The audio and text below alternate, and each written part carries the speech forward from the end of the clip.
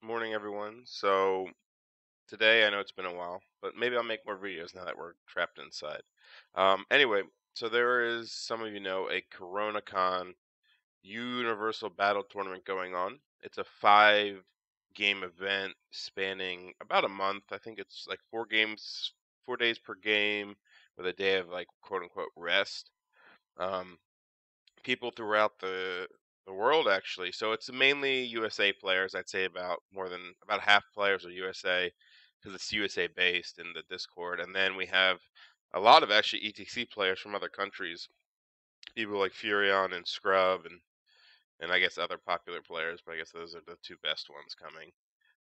So it'll be interesting how it pans out because I mean the USA ETC team is in it, but then it's like muddled with like a lot of other USA players, so it's like a lot of really really good players and then like some fairly good players and then some filler players, I'd say. Not to be mean to them, but it's a great experience for everybody, It'll be fun. So, one thing that's unique about this tournament is you can change lists every round. You can't change your book. And you know what, to be fair, this isn't like some hardcore, it's supposed to be fun while we're all kind of trapped inside. So, the reason that you can change your list is because have you ever submitted a list for a tournament and then been like, I don't like this list? Or you played 2 games in a tournament and you're like, I don't like this list. So it's kind of to get around that. Oh, I submit a list and then after a game or two, I don't really like it. I want to tweak it. But then you're like, I still have a month of this tournament. I have to play the same crappy list. That happens a lot with like scrimmages, where by the time you actually get to your scrimmage game on UB, your list is already evolved. So the idea isn't to tailor to your opponent. So it's not like I know I'm playing High Elves next, I'm going to take X or Y, right? It's more of like, oh, you know what? I didn't like this list. I think this unit should be something else. Let me modify it. Because you're going to have to switch it before you know your next round, though, of course, if you can read the battle points, you can kind of guess who you're. It's not for that. It's not the tailor list. So for example, you'll probably see some lists that some people took where it's like that looks kind of odd, this is weird, and they're kind of like, well, I can test something, and then if I don't like it, I can tweak it or change it back to my normal list. So we're gonna go through the Warriors list mainly because it has some of the better players in it, and because if you go through all 66 lists and then they fucking change the next day, like I'm not gonna go through all that. It's more to see what cool things in Warrior. So maybe every round I'll check out the Warrior list if they've changed significantly. But there's a enough variety in these lists, I think, to at least have a conversation about. So let's go. So we have Adam Jones. He's the Warriors ETC guy from England, and he's known for some of his weirder lists, I'd say. Though his current style seems to be running this triple chosen lord with some knights, and I don't know what he does with it. It seems like he did decently at the some team event that England went to. I think if I remember correctly, he got like a bunch of like 12 or 13 point wins. He didn't really crush anybody, which kind of makes sense if you look at the list. It seems hard unless somebody just lets you like charge everything into their all their points. I could see how it's kind of like a win objective type army. So we have a Porton Lord. So they're all greed lords. That's why they're all say so much shit, like all the weapons they can have. So a Porton guy on a Diaz with Dust Forge, a death cheater guy with Rod of Battle, and then we have a entropic aura guy with Talisman of Shielding. So if they all go in the same unit, he loses Death Cheater and Dust Forged and Burning Porn. I don't think they all go together all the time. I think this is meant to kind of, if he does go in the Relentless unit, he kind of fans them out afterwards with the Relentless banner. And he has a mage with Alchemy, just a basic level 4 Binding Scroll. No Veilwalker needed in this, just kind of a I'm going to cast some decent spells. I have hereditaries and buffs and missiles if needed. And I have Rod of Battle, so 5 spells, I guess you could say. I don't think he takes. No, he doesn't take Prelate in this one. He had it at one time.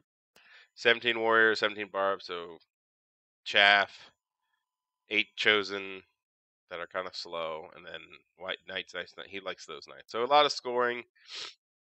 I don't know.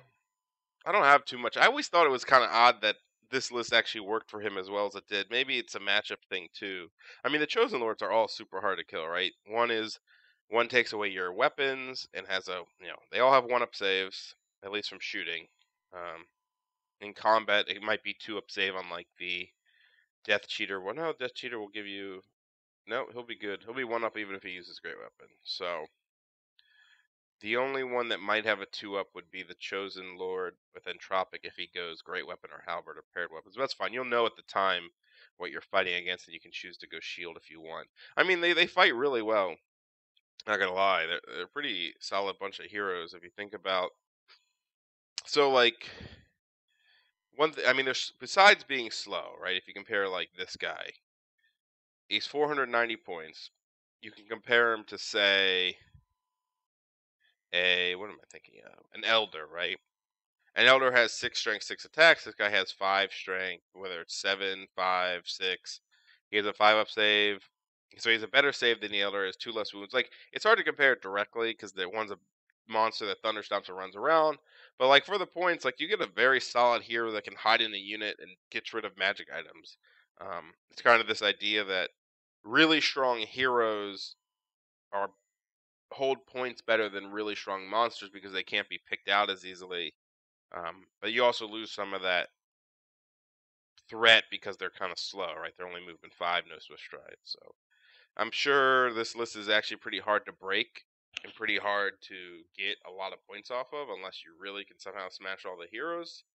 Um, that being said, I'm sure it wins scenarios a lot too. Do I see this crushing the world? I don't know. I think it's not as dynamic as a lot of lists are, but I think this is pretty cool. All right. Thomas Muller. Little Thomas, as I call him. I don't know if he likes that name. Um, so he's the German. He was the German UD player for last year, and he switched to Warriors.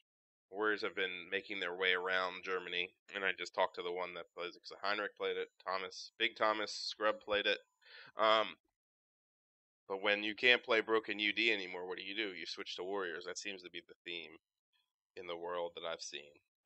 So he's running a list that I really like it. I had a similar list I was playing at boot camp last week with the USA team, which would be my if I played a Helm all style, and that's a whole another thing. I'm not taking a Helm all of this event, so and then Jeremy G is, so that's crazy. That's crazy in itself. But let's look at Thomas's list. So we have a Veil Walker, Binding Scroll, Heirloom guy on a Wardia, so a 2-up save guy with a Binding Scroll and 5 spells. Veil Walker, great. Veil Walker Alchemy is excellent, and he does because of the battle shrines and Velgate Orb. He's going to have enough actual tokens to make use of Veil Walker enough. Chosen Lord of Burning Porn, Talisman Shilling, Lucky Charm, Gluttony. I like this build. I think it's cheaper. Like, yes, there's an argument to say just go all in. Excuse me, go all in, go Envy and Idol's Spite.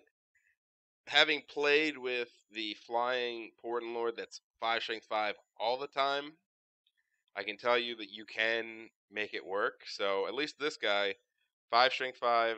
If he wins once or is chaffed once, he's 5 strength 6 all the time. So that's half the. I mean, the strength 6 is the biggest part, in my opinion, of Idol's Spite. Obviously, 6 attacks is a very strong because it's a 6 attack of a very strong weapon. But you save 70 points and you pretty much can get your strength 6 because a lot of people chaff you early. It's not like people are not going to chaff you because of gluttony. He still gets, a 5-up save is nice for snipes and random things because a lot of times I didn't die because I failed my 1-up rerollable save. I died because somebody with a big ass weapon came and knocked me in the face. So, and it's a pretty cheap build, right? 585 isn't bad. I like it. 16 warriors of speed, gotta have that for the unit. He takes another unit of just warriors that's slightly bigger, but with 2 shrines, you can make 2 really solid units. 1 chaff piece in the dogs. And so did I have this? I had basically this. What did I have different? Just thinking to myself. Oh yeah, I had. Trying to think of my list. I don't even remember. Oh yeah, I had like lust guys here. And then my items were slightly different, but so he's gonna get pretty solid scoring. So 5 knights, 3 Feldrax, 2 warrior units. It's really solid scoring, especially when you put in the battle shrines and the heroes. I think the Feldrax and the knights are a nice combo with each other. Very cheap. Very, it gives you some speed. So one thing I like about this list is this is slow.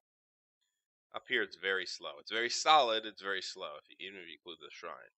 And so to stop people from pressuring you too much, especially if you're going to be kind of methodical with your magic and your portals, you need something to like keep people, make them respect you, or like put something on the flank that's not too expensive. And so these four things are really nice for that. Lots of beef, one up saves, two up saves, toughness 5. I mean, a chosen chariot's 5, toughness 5, two up save. It comes with 6 strength, 6 attacks if you need to, 3 strength 5, some swift stride, some move 8, some move 7, um, and then 2 scoring in there. Just really solid.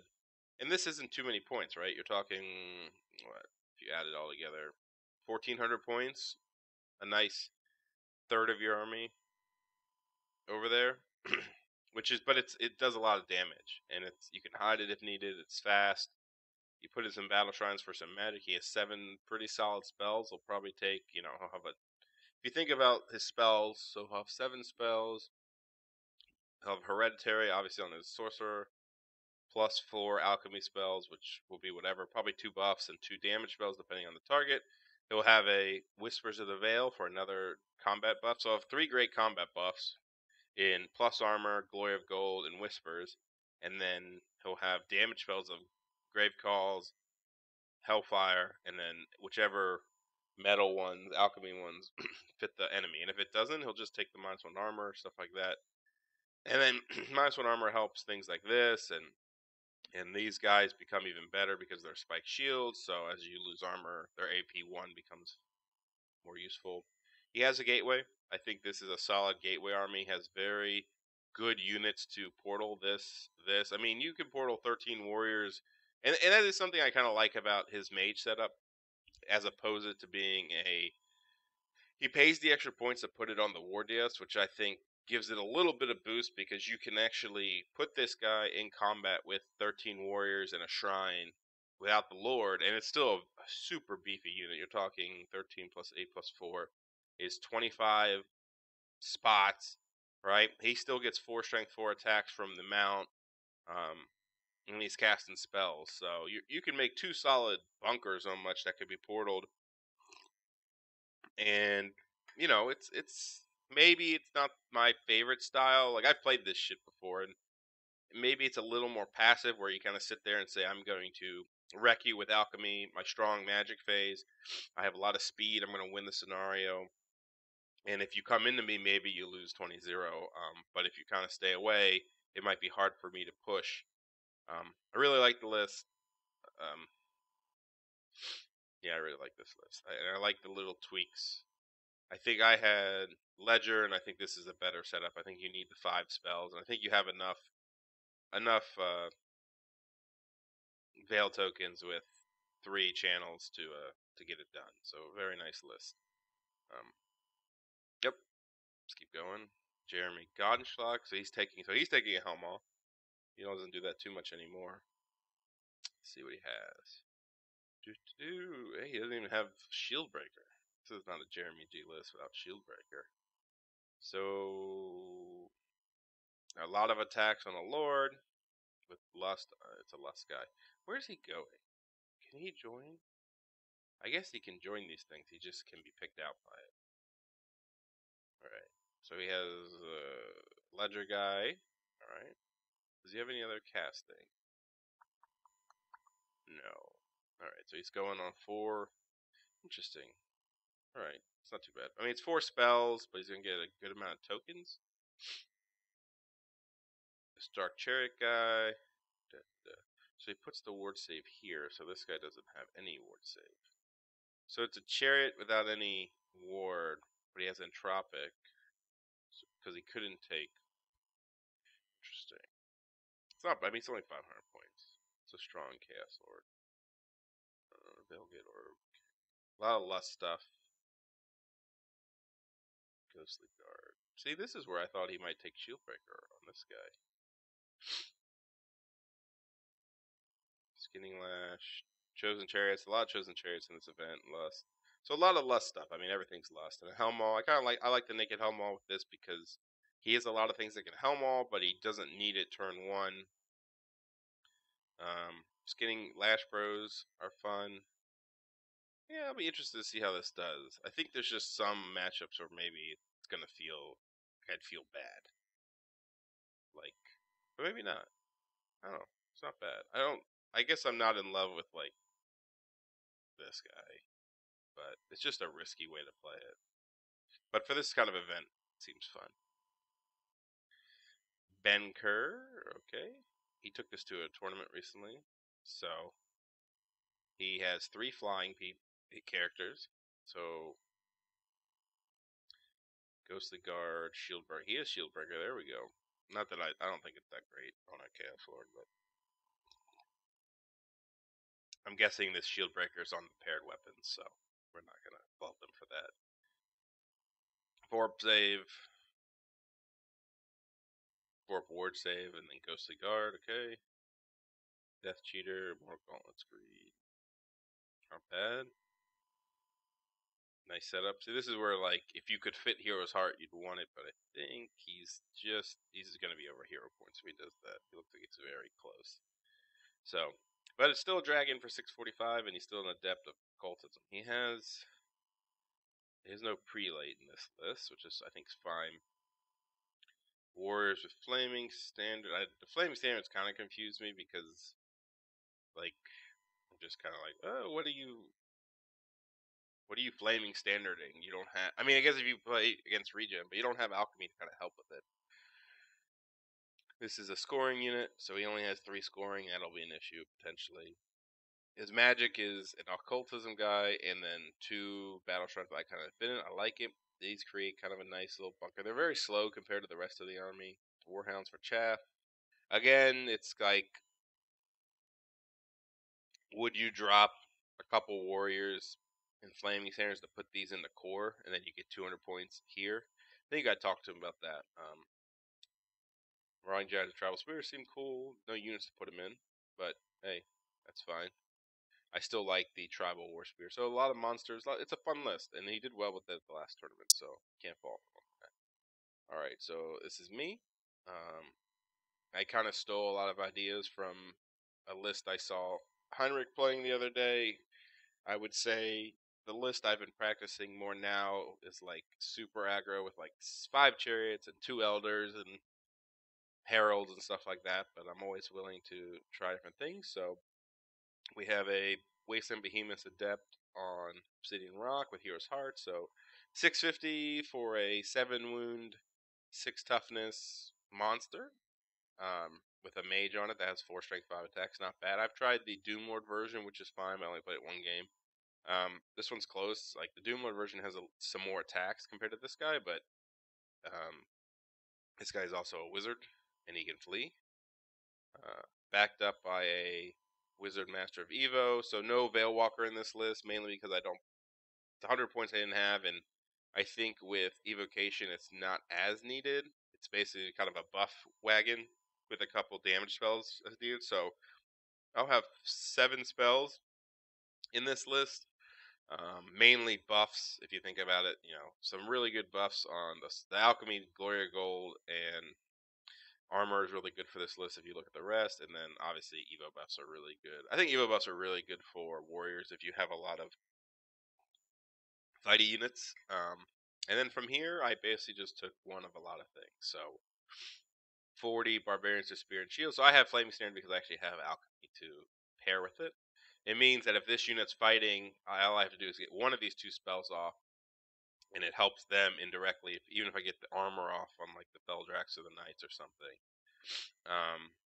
We have 10 less warriors. This is mainly for the mage and scoring. Some chaff, Beldrax. I'm going Halberd just to see how it works. I think because if you run them like 2x2, which I might do, depending on if I need the stubborn, then you're basically, do you want +2 attacks with +1 offense, or do you want just plus strength? And I figured I have enough like strength 4 to 5 shit. Let's put in some strength 6. Nice with the buffs. We'll see. Knights with Pride, hold some people up. 1 chosen chariot agreed. Some more chaff. Elders you see a lot. Tribal Warrior Giant can go in the Barbarians. Probably won't unless like there's pyro magic that can like eat him up outside of it, because he just doesn't have to be. I mean, he's not bad in there, but he doesn't have to be in there. And I want to try a Forsaken one. This is I've never played one, but I feel like it has a potential, and I could make a video just talking about Forsaken ones. So I have 4 big monsters, a little bit of everything. We'll see how they work. Um, I'm probably not at a risk, but there's a good chance, like, if I don't like this list when I play with it, because I haven't played it, that I just go back to my more ETC style lists, whether it be an aggro chariot list or something like Thomas Muller is taking, Little Thomas is taking. Fator, he is a Spanish. He was the coach, or did he only played this year? Was he the UD player? I think he was the UD player. See, look, all the UD players come to Warriors. Okay, his list is wonky, I think. Herald, Chosen Lord on a DS with. Let's see. So he's a 1-up save no matter what. He has a Flaming Standard. Alright. I have no idea. But Flaming's not bad. Okay. Then he has this. He's an Adept. So this and Adept. I've taken solid Magic Phase. It's not the greatest Magic Phase. He has a Battle String. He has 3 channels, 6 spells. Good enough, in my opinion. This is probably a little weird being Greed. I know they're Greed and he's Greed, so they can go together. It's a little weird only to me because, well, you could put him in the Chosen, I guess. It's just weird because you pay all these points to have them Greed, and if you stick even the Shrine or 2 Chosen Lords and this in it, like, none of them get to fight with their new weapons. But I guess there's always a chance that they're not in that unit and they need to fight off for themselves, so I don't hate it. 14 Fallen is pretty cool. I think this unit's underrated. I mean, think of how many attacks this gets. It's light troops, move 12. Like, if you put it in, it has its rerolls built in. If you put it on the flank, like, 7 wide or 8 wide, it's a lot of. I mean, they paired weapon strength 4, 3 attacks each. They die easily, but they're toughness 4. Like, they can hunt, like, chaff easily. I mean, if they flank you, I've seen them, like, wreck, like, some units just with. When you're talking, like, 20 some attacks, strength 4, if they flank you and then get up to 2-up save with the alchemy spell. I think if you can get your Chosen, if you can get your scoring, because he only has 1, 2, 3 scoring. So it's a scoring. Is it going to work? Who knows? If you can get your scoring in play, I think for 300 points, wow, that's so cheap for 14. Feels so cheap. I like it. And in true Spanish nature, fuck musicians right here. Oh, they took one here, though. Interesting. A lot of Chosen Chariots, I think they're becoming very popular. They're tanky. They hit hard. They get built-in rerolls. If you compare them to like Elders, they're a lot slower, at least as far as moving down the flanks. But you could say they're not actually as tanky if you compare toughness 6, 6 wounds, 3-up save versus toughness 5, 5 wounds, 2-up save. But they're 100 points. I mean, they're 115 points less, and their offensive power is actually greater with the strength 6. No stomp. There's very nice pieces, and I think people are starting to use them more. 5 Chosen of Greed, interesting. I've been seeing a lot of this in the Spanish list, and they're slow. I mean, they're moving 5. It is. I think they're under.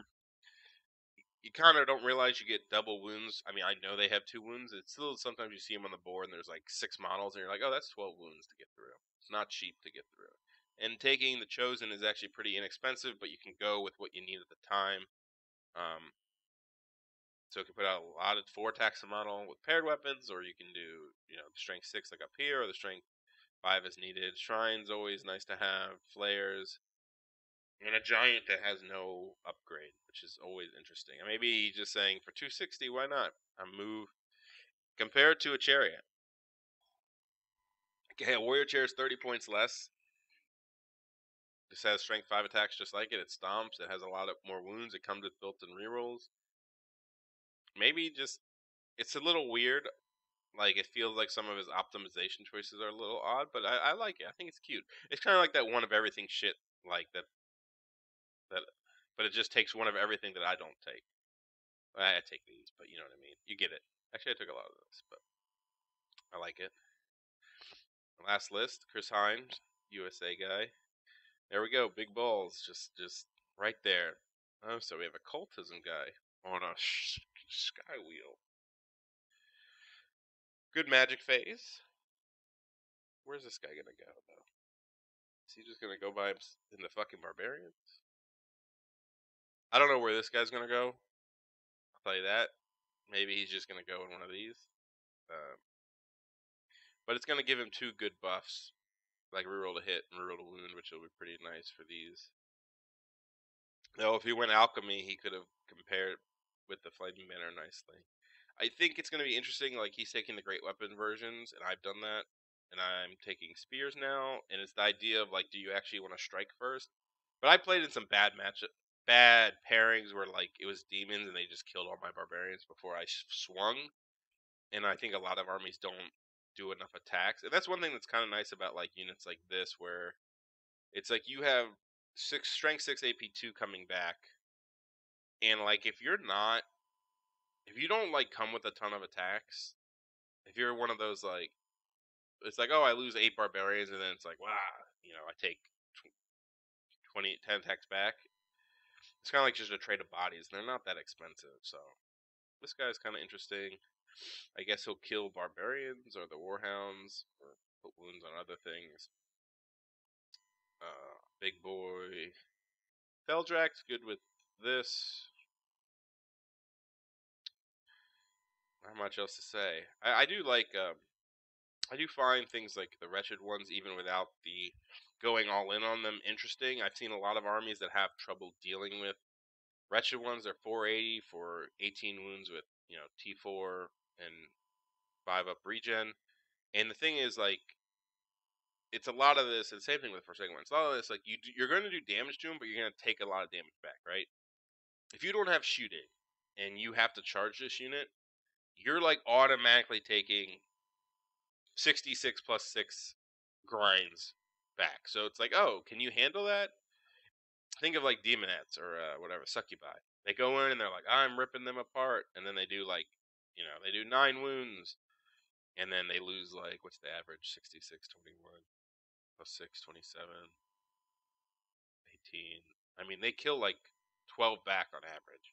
And then you're going to take another. If you don't kill all of them, they're going to take another. You're just taking a lot of wounds to grind through this, and it gives time for like elders to clip in, and random movers. I think having like one random mover, whether it's this or the Forsaken that I'm trying on like a flank, is pretty annoying, because think about like A bombs are better, but just think about how often like sometimes on the flank you're walking up and you can run around some unit with your cav or your skirmishers or your fast monster, and then how that changes when you're like wretched ones just turn and like can hit you at any angle, and the fact that it'll lock you. I mean, it'll kill like a lot of monsters. Like it's just I like it. I think this list is pretty cool. Has some pieces I don't love, but it's one thing I liked actually looking through the list is they're all pretty unique if you look at them. Right, this is more of a aggro in your face. We have a one of everything with a herald, pretty much one of everything with like a behemoth type thing. We have a bunch of flying monsters, more of a shove it type with little magic, but decent magic with this. It's interesting magic. We have a lust bonanza. We have probably the stock. This is probably the most ETC list we have going. German engineering. This is probably the list you're most likely to see if ETC happens this year, like something like this. And then we have something that Adam Jones plays, which is just wonky. So there you go. Hope you enjoyed it, and we'll see what happens round 1.